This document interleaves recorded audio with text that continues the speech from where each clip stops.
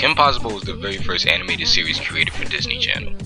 When Disney Channel first started, all they had were live action series that have aged really badly. Well, only a few of them actually hold up. Hey Shia LaBeouf, why don't you transform into a better series? Get it? I guess they figured that they start making the stuff that Disney was really known for, which is animation.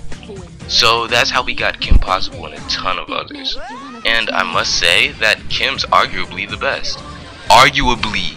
God dang it. We'll get to that one later.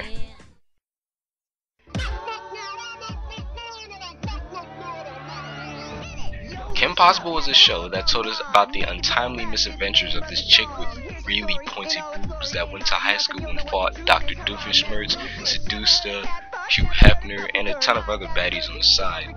She even had herself a little sidekick who went by the name of Ron Stoppable. I know, bad joke, right?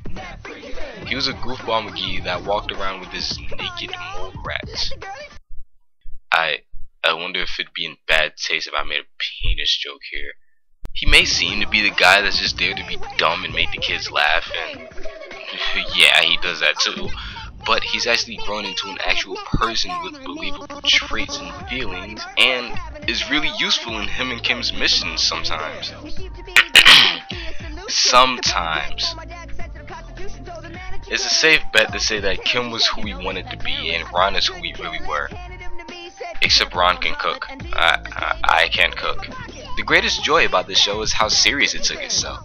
It made sure we cared about the characters and what actually happened to them. It made sure that we knew them. A great example of this is in A Stitch in Time, where we get to see how Kim and Ron first meet, their first mission, and other events in their life that prove how strong their friendship is. But the show wasn't shy of its humor either.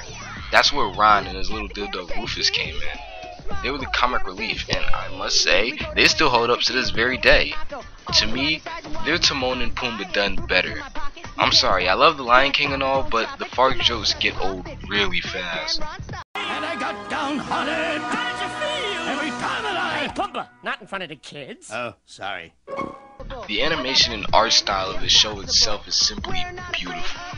It barely ever looks limited at all, as the characters are constantly moving through their dialogue, and the action scenes are some of the most perfect I've ever seen. I honestly thought that a cartoon couldn't get any better with action scenes, until a little short suburban devil came along.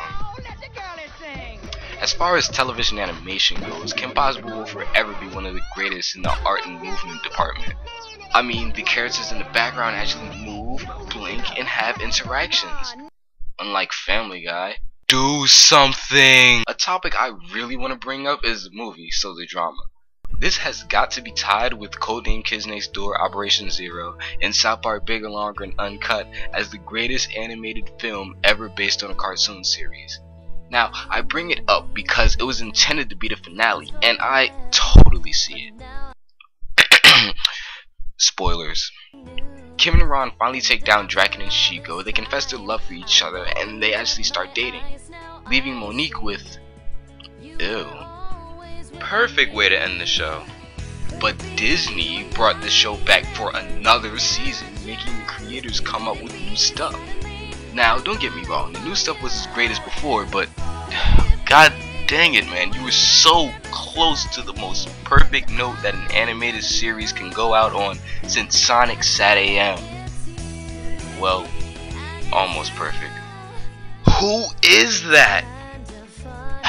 Leave it to Disney to not know when to end something at the right time. But I'm proud to say that I grew up with this show. Everyone talks about how they want their favorite animated shows to come back over many years and make new episodes, but I think we can all agree that Kim Possible doesn't need a revival. You can tell they had fun making it, and they knew exactly when it ran its course. It still holds up way better than a lot of other stuff that Disney was making back then. I'm looking in your direction, High School Musical. Kim Possible is one of the most badass programs on Disney. Sure, Disney has some really great stuff with Phineas and Ferb and Gravity Falls, but there will never be another Kim Possible. So what's the sitch?